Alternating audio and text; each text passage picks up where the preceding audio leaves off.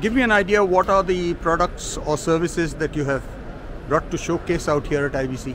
So Tata Comms Media is a broadcast services provider. We provide everything from production to channel origination, transmission.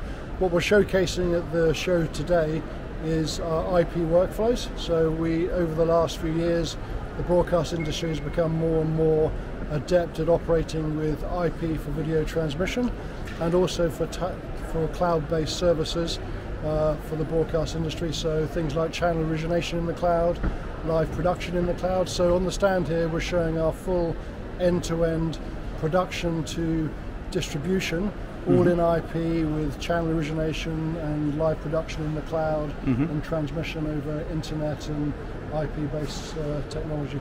Okay. What's special about this that the competition doesn't have? So what's really interesting about Tata Comms Media, as a services provider, we take the best technologies from different technology providers and put them all together in a seamless managed service. So I don't believe there's anyone in the industry that can offer a complete end-to-end solution. So a customer can come to us and say, please can you do all the things that we need to do in IP and in the cloud to take our content and deliver it to our customers. So we're able to do all of that.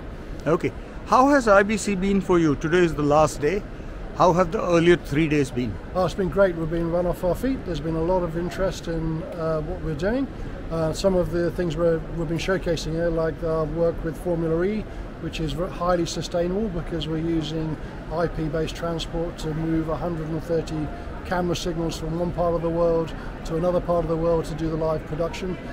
So people have been really, really excited by that, and I think it's been very, very interesting to be part of. We are the voice of the Asia Pacific region. Do you have anything specific planned for Asia Pacific? Yes, well, as you know, we operate globally, so we operate equally in the US, in Europe and Asia Pacific, so all of these products and services are available in the Asia Pacific region from us.